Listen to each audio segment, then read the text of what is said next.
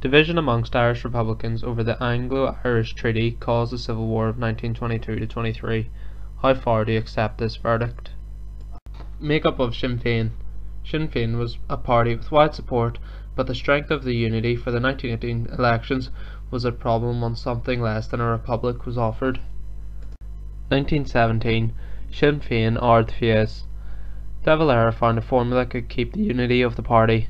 First get a republic, then decide the type of government for Ireland. Quote, Sinn Féin aims at securing the international recognition of Ireland as an independent Irish republic. Having achieved that status, the Irish people may, by referendum, freely choose their own form of government. Election Manifesto. Sinn Féin continued the formula of Ard Fies.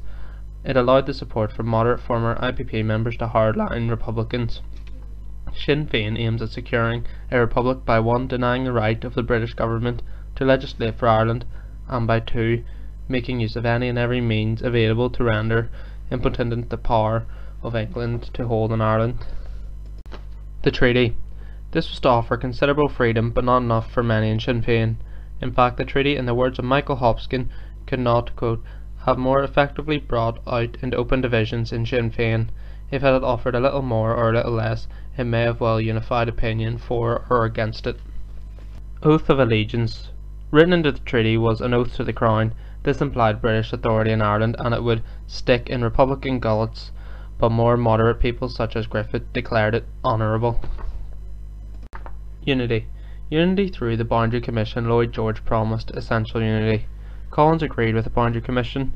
The non-coercion of Ulster was an agreed policy. I don't say it is the ideal arrangement, but what better alternative is there? Quote from Collins. However, Lloyd George declared in Parliament that Ulster had the option to remain as she is. Deal vote. 63 to 57 in favour of the treaty revealed how deeply the document had split Sinn Féin. The bitterness of the debate and personal attack between the likes of De Valera and Collins certainly contributed to the outbreak of civil war. Actions of De Valera. De Valera has been accused by Tim Pacutin of not being brave enough to make big decisions himself, along with confusing those he sent in his place to negotiate the treaty. Certainly he was shocked and felt betrayed by the signatories of the treaty. His subsequent bitter and uncompromising stance against the treaty, along with his inflammatory speeches, certainly inspired many to take up arms against their brothers. De Valera's decision not to go to London. As the sharpest political mind on the Sinn Féin team, De Valera's decision to stay at home, whatever his real motives, allowed others to make the big decisions and robbed the negotiators of their ablest player. Quote from Cosgrave. Lack of direction to plenipotentiaries.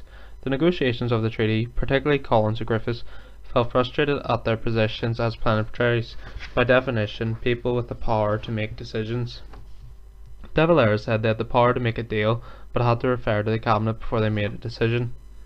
Which was it? De Valera never made it clear. Eventually, of course, they signed without referring to the cabinet.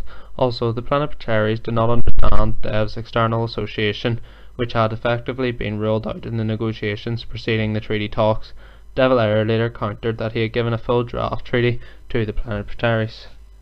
Willingness to ignore the election result. Before the elections in the 26 counties, effectively in the issue of the treaty despite Collins and De Valera election pact, Dev claimed that the people had never the right to do wrong. In other words, even if the election went for the treaty, as it so convincingly did, De Valera would not accept it and would fight against it. In Joe Lee's phrase, the Civil War was a struggle between majority right and divine right. Provocative speeches. De Valera said that the volunteers would have to wade through Irish blood to get the freedom they deserved. The actions of the IRA. Despite anything the politicians and people voted on, it would be crucial what side the men with guns would support. Many people reacted out of personal loyalty to their immediate superiors. Examples are, Macaulay said, "If it's good enough for Mick Collins, then it's good enough for me." Surrendering old British barracks. The surrendering of old British barracks to local IRA units regardless of their feelings on the treaty was a miscalculation by Collins. He had hoped that the sight of the old enemy army leaving would soften anti-treaty side to the document. It didn't, and it allowed key strategic strongholds to fall into anti-treaty hands. In addition, it brought out a conflict because the anti-treaty side, the irregulars, would have to be fought out of these barracks if the Free State authority was to be reasserted. Forecourts. Capturing Four Courts by the irregular forces of Rory O'Connor showed the uncompromising side of Irish republicanism. It was an open challenge to the Free State in the treaty. O'Connor hoped it would provoke the British back into Dublin and a unification of the IRA against the British. However, it made the efforts of De Valera and Collins to avoid conflict impossible. When O'Connor refused to surrender, the first shots of the Civil War would be fired at the Four Courts. Assassination of Henry Wilson. The assassination of Henry Wilson, the British military advisor, helped to force Collins's hand in attacking the Four Courts. Churchill assumed that the murder had been carried out by the Four Courts IRA to provoke a British reaction.